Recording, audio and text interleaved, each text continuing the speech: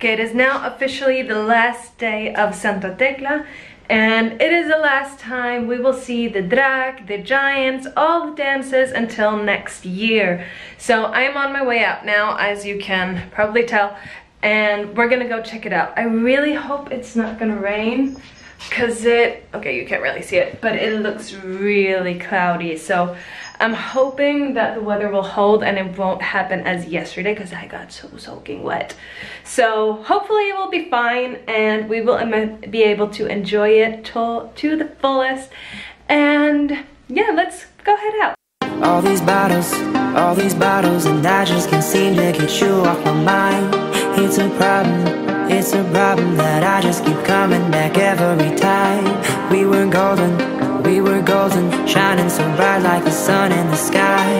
Now we're broken to say that we never be living a lie. We both had hands in the fire. We were so young and inspired. Maybe someday the stars will collide, but for now we've gotta move on with our lives.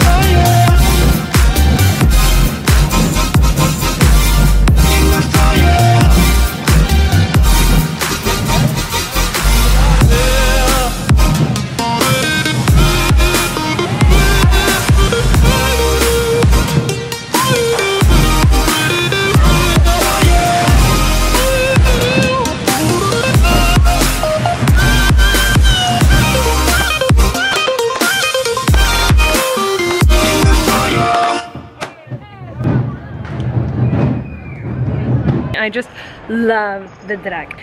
Oh, I don't have any words.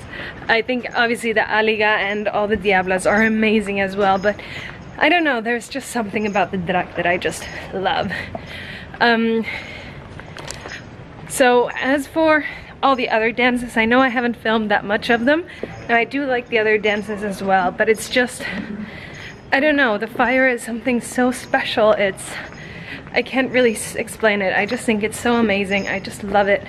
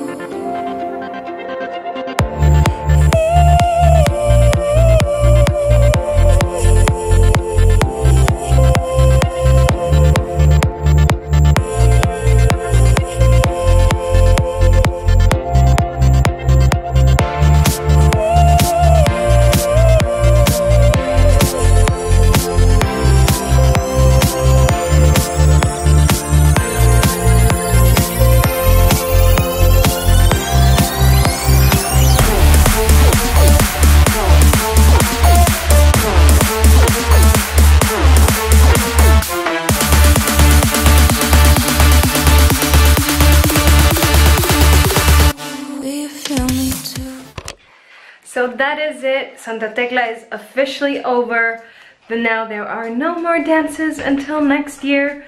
It's so sad.